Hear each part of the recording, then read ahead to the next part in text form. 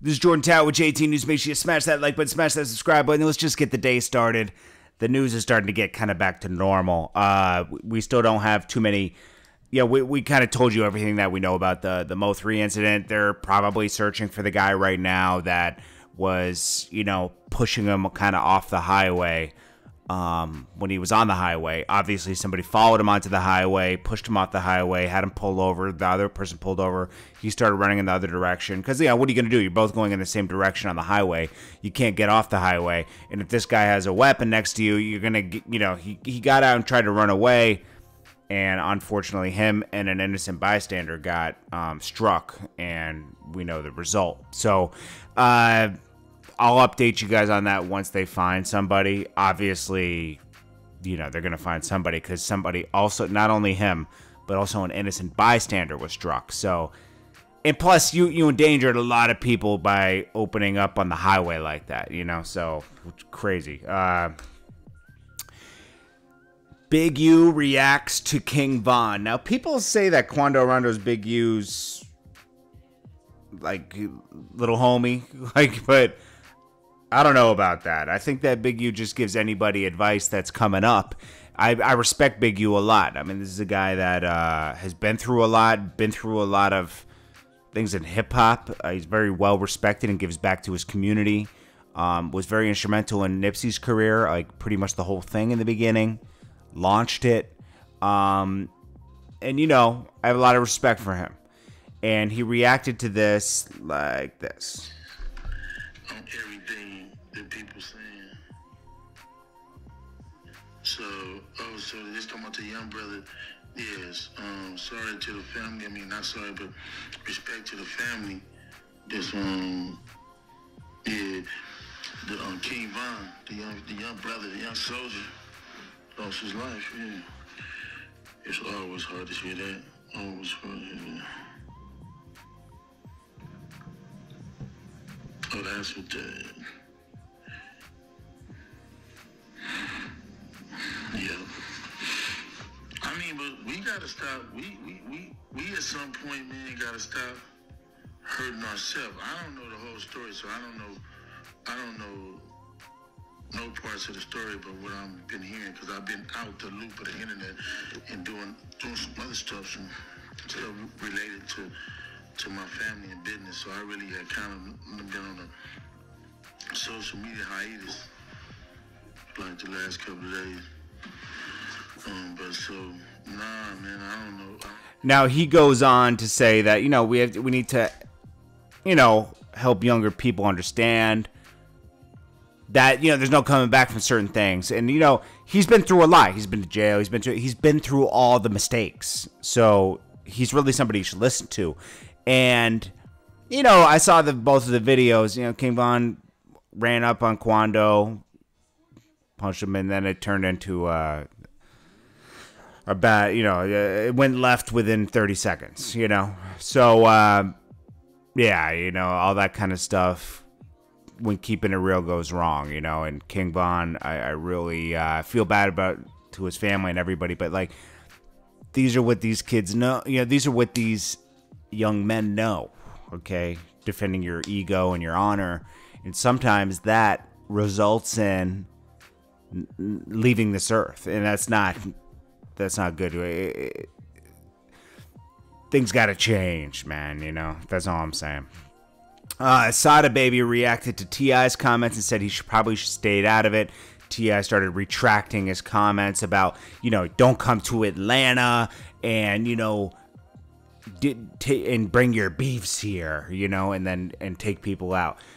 Sada Baby said, I saw him retracting it and saying it wasn't for King Von, but he could have waited a week to put that post up. And he's right. And he even criticized one of his homies from Michigan that was making fun of the situation. He checked him like, yo, it's too early.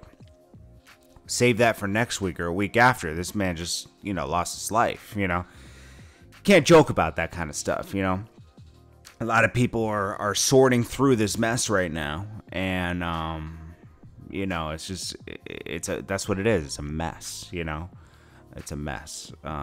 We saw 50 Cent check T.I. and everything. T.I. was bugging. Yeah, and T.I. was bugging for talking about it in that way.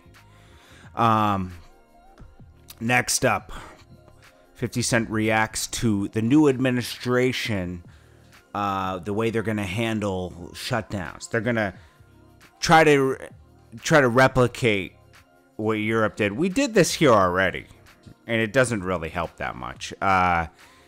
I don't think anybody has the answers on this. They have a vaccine coming. You know, we should probably wait for that. But doing a 6-month shutdown again is like, come on. Most people are teetering on losing everything already. And if you put these, and he also wants to borrow more money. If you keep borrowing more money, printing money, and just giving it to people, the value of our dollar drops. It affects the bond market. It's very complicated. A whole domino effect happens if you keep borrowing money. Okay, our economy will fall. The dollar will fall. It's just, you know, and you can say, well, it's to save, you know, 40,000, 50,000, 100,000 people. It won't, because in the end, the same amount of people will be affected out in the street, and something else will take them. You know, because if you don't have a way to provide for your family, there's no way they can give people enough money to provide for your family every month. They can't give everybody $3,000-$4,000 a month. They can't. So, you know, I'm sorry. It's just, nobody has the answers. I'm not criticizing anybody, because they're doing this around the world, and it doesn't seem to work. You know, like, it just goes back up again. It's kind of like, I don't know. I'm not even going to go there. And then we got Boosie reacting to the Mike Tyson interview. Says he seems like he had an agenda. This interview was 9 months old, and, you know, his daughter was passionate about this, and he went in on me over it. And I answered all his questions, asked him questions. Then his daughter came at me over it. And I answered her questions, but also came back at her why I feel that way. She got frustrated. And then me and Mike Tyson pieced it out. He said it was a weird interview. It was very weird. It was a weird interview if you watch it. But anyways, I hope you guys stay safe regarding, you know, what's going on with this whole thing. Make sure you know, wash your hands, wear a mask, protect yourself, and you don't have to. If you feel like, this is what I always tell people. If you feel like it's dangerous or something to go out and go shopping, or go get a haircut, or go somewhere, you don't have to go. Nobody's telling you you have to go. You can stay home and be safe, you know? And that's my point. Like, if you need to be safe, like, because you have pre-existing and everything, stay home. Get your groceries delivered. You know, you got to, you know, like, you have a choice. That's my point, you know? Like, you can't force everybody to do one thing, you know? It's like, it's almost been a year now. You know that, right? Like, we're coming up on a few more months, and it's going to be a year. A year ago, we were getting